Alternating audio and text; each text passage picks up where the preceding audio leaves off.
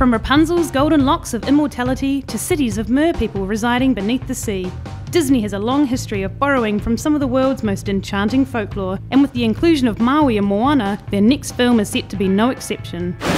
Did not see that coming. Maui is a prominent figure in Polynesian folklore, which includes legends from Hawaii, New Zealand, Samoa and Tonga.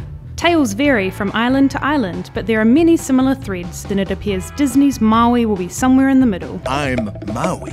Maui was a mischievous, shape-shifting demigod, famous for his exploits and trickery, but also for helping the people of Polynesia. One of his greatest feats was ensnaring the sun and forcing it to slow down. This made the days longer and allowed people to get more work done. He was also responsible for pulling islands out of the sea. This happened accidentally one day while he was fishing and his hook caught on the ocean floor. Thinking he had caught a giant fish, Maui reeled the line in and was more than surprised when the land rose with it.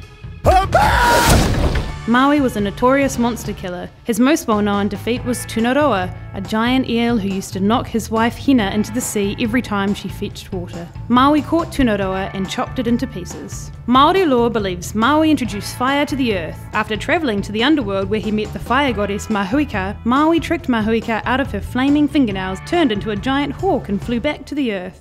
And lastly, we can also thank Maui for the space above our head. According to legend, the sky once began to fall to the earth, forcing people to bend to fit underneath. So Maui and his father lay on their back and pushed the sky with so much force that it receded, allowing the people to once again stand upright.